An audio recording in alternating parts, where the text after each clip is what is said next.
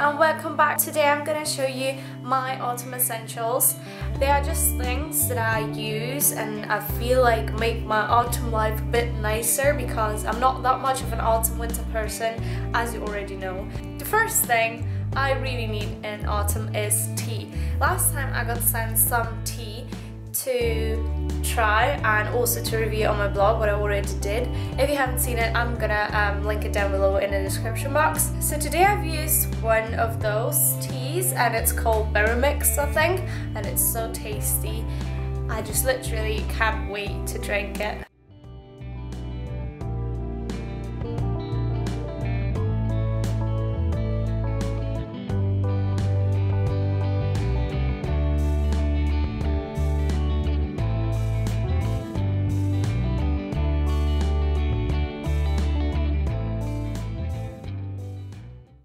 Number 2 of my autumn essentials are wax tarts and candles that smell amazing. So I'm quickly going to show you what candles I like.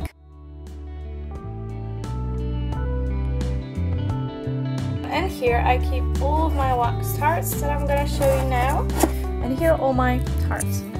So very autumny, apple spice something.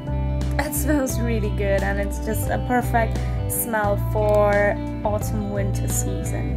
Last time I also got this in a drugstore, which is just called Winter Stories, and I'm pretty excited to try this because it smells so good. I also haven't used this one, but it smells so good and I feel like this scent is kind of good for any season really. Another more autumn winter smell is strawberry buttercream. As you can tell, I haven't used it yet, but I've had it for ages and I just didn't use it because it was summer and I preferred some fresh and fruity smells, and this is kind of heavier and just cozier. Berrylicious is probably the tart I've used the most over this time. I also got it back in Edinburgh. I loved it during summer, but I feel like it's also perfect for autumn winter. Another good thing for long and rainy autumn evenings is just reading. I always loved reading books, especially if they are about World War II or religious topics. I'm gonna show you some of my favorite picks. Definitely The Boy in the Striped Pajamas, which is a very sad book, but it's very important to read such kind of books, I think. Also this one. Ben Elton Two Brothers is probably my all-time favorite book. It's beautiful. If you can get it, please read it. It's just such an amazing story. I also have some French literature that I had to read back in college, but I feel like I'm gonna start reading those two again this time because I'm just gonna need this for uni as well. Another amazing book is The Book Thief by Marcus Zusak, and it's also a pretty thick book. So those three are like my biggest books, I think. But this again is such an amazing story. I really recommend this. And probably the most important things for now that I need to read are those French books about conjugation and just grammar and stuff. Not too exciting, but I guess I really need to do this. But of course that's not the only books I like, because I also left one in Scotland at my friend's house because she wanted to read it. So now it's back in Edinburgh and I'm not there anymore. It's called Alicia. It's also about war, so as you can tell I have a lot of war books. Number 4 is comfy slippers or socks. Those ones I bought here. They are just such cute socks, but they're with those rubber dots.